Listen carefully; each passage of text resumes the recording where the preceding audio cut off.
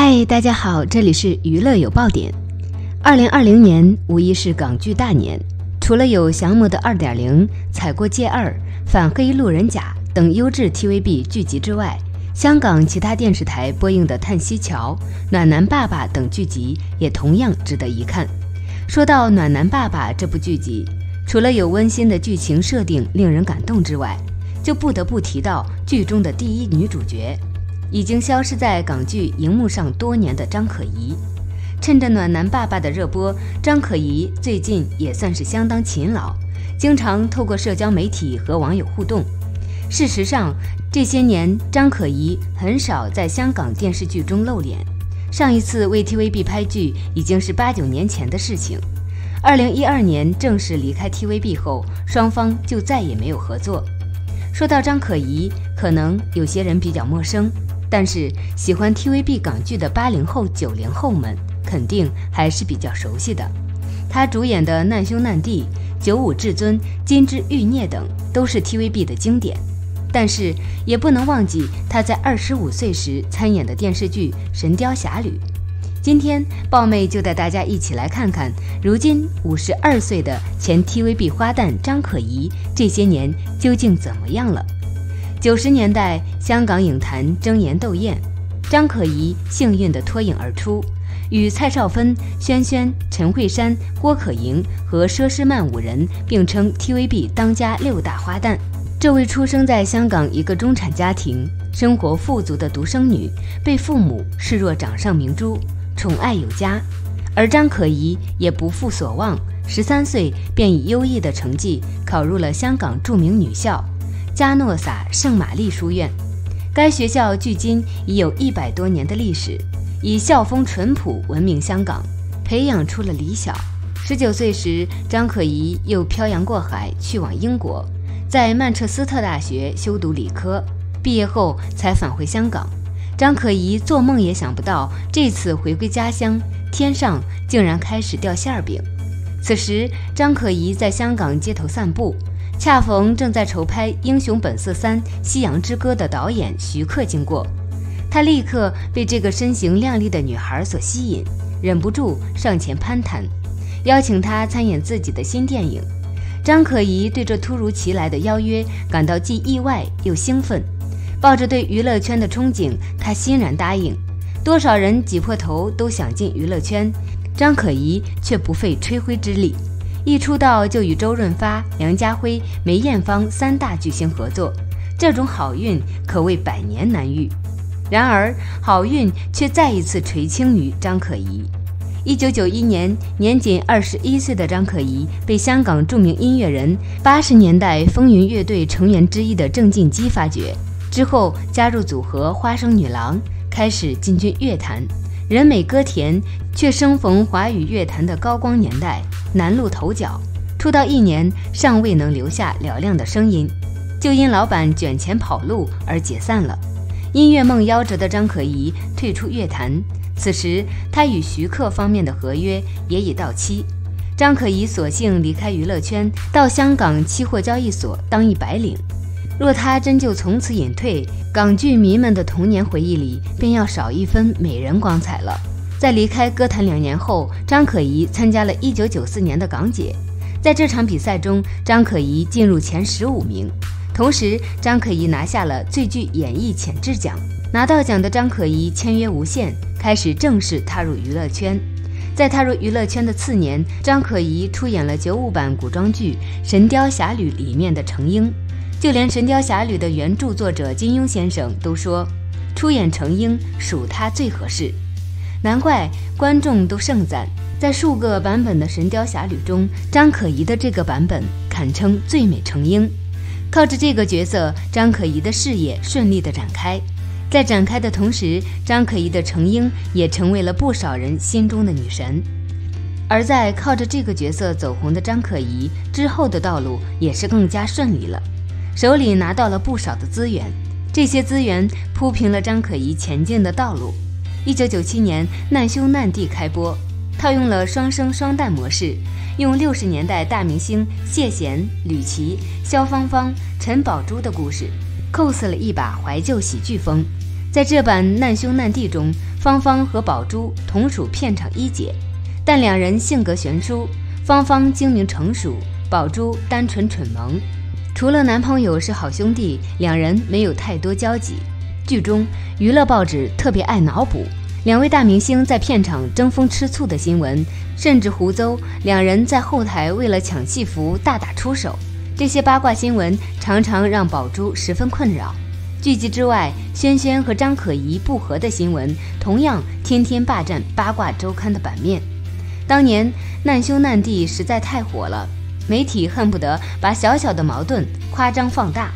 后来难兄难弟因为一些原因未能及时杀青，在电视剧宣传期间，有媒体问轩轩电视剧延迟杀青的原因，轩轩在电视上耿直爆料说，因为同剧组的演员经常迟到，导致电视剧拍摄进度延误。张可頤就在迟到演员名单上，后经过媒体放大，彼时张可頤成为众多人指责的对象，甚至还被一些媒体称为迟到王，营造出轩轩隔空挑事的场景，这梁子可不就接下了。年轻气盛的张可頤不甘示弱，直言轩轩总是笑场，连续 N 击才拖累了进度，迟到王为似笑场王。张可頤与轩轩的22年的恩怨自此拉开序幕，而媒体渔翁得利，赚足了流量。作为同期女星，张可頤和轩轩身上似乎有种奇妙的缘分，他们俩本就都是中产出身，少年留学，名校毕业，风格极为相似，演技旗鼓相当，所以彼此间哪怕有一丝争强好胜，也会被媒体无限放大。那时他们因这场隔空指摘，导致骂战升级，同台参加活动都冷脸相见。更要命的是，他俩不止在戏里上演过三角恋，戏外连绯闻男友都是同一人。张可頤在拍戏期间曾和搭档罗嘉良传出恋情绯闻，据说罗嘉良生日时，张可頤还曾当众亲吻了罗嘉良的脸颊，罗嘉良也毫不避讳地回亲了一下。后来拍摄《流金岁月》的时候，又传出轩轩与罗嘉良戏假情真，恰逢罗嘉良与前妻方敏仪闹离婚，流言纷纷指向轩轩，让他背了插足好友婚姻的锅。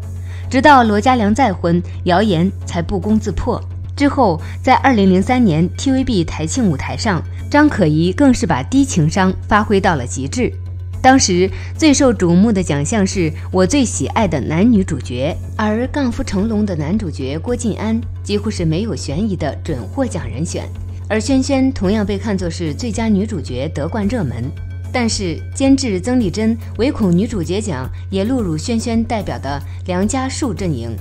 所以力挺凭95至尊急速上位的张可頤，让她拿到这个奖项。没想到张可頤击败死敌，夺得女主角奖后，激动地在镜头前做出胜利手势，大叫 yes 示威，还对身旁为之鼓掌的轩轩视若无睹，场面一度非常尴尬。2005年，张可頤突然被查出患上了甲状腺炎，这消息犹如晴天霹雳一般，让张可頤一时难以接受。因为病情严重，张可頤只能全面停工求医。这一休息就是接近2年，而此时他的感情溢出波澜。21岁那年，张可頤与董波成为男女朋友，贴心的董波对他关怀备至，让他一度沉浸在爱情的甜蜜中难以自拔。张可頤说，我和初恋男友拍拖了差不多10年，认识他的时候我不过才21岁，那时我们只有年轻人的狂热恋爱，然而爱情的滋润却难以阻挡两人对事业的追求。他们在一起的第10年，董波决定去国外发展，希望张可頤跟他一起过去，但此时的张可頤在香港红得一塌糊涂，正值事业巅峰，一旦离开香港，那么他努力打拼的一切都将付之一炬，于是他拒绝了。我觉得自己还年轻，那时又很红，如果跟了他过去，不是就等于嫁给他做家庭主妇吗？我没办法放下事业，也不甘心分手，最终这段感情就无疾而终了。不久，张可頤认识了音乐人陈荣森，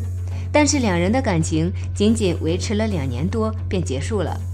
在爱情和事业面前，张可頤再次选择了事业。2008年，张可頤的病情有所好转，又重新回到娱乐圈，陆续接拍多部剧，事业开始回温。时下的 TVB 的花旦格局已经逐渐改变，不仅有小张可頤、杨怡，还有胡杏儿、徐子珊、钟嘉欣、陈法拉。张可頤成为可有可无的旧人。也就是在这一年，张可頤认识了有金融鬼才之称的曾安邦。尽管两人感情发展稳定，但是却隐隐约约地透露出生活上的难以契合。更为致命的是，尽管曾安邦腰缠万贯，但是张可頤却不愿为了嫁入豪门而放弃事业，最终两人分手。事业刚刚有所起色，却再一次遭遇感情上的挫折，这让张可頤不禁黯然神伤，内心极度失落。或许是因为生病休养，让他对人生有了更深刻的感悟。张可頤因祸得福，学会了适应悠闲的生活状态，复出后适量的拍戏，其余时间则随处旅游，和轩萱22年的恩怨也消解了。张可頤主动去探班轩萱，照片出来后，不少网友感叹活久见。4年后，他又谈恋爱了，对方小了他8岁，还是个中法混血。如今52岁的张可頤状态就像少女，完全看不出年龄，冻龄还不僵，在同框时简直不要太有优势。去年他还自曝要跟商界女强人联手开公司，正式晋升为 CEO。有钱傍身，又有爱情滋润，也难怪张可頤现在的状态这么好。豹妹真的木了。好了，今天的视频就到这里了。如果喜欢豹妹的视频，就请多多点赞、评论和订阅。我们明天再见哦。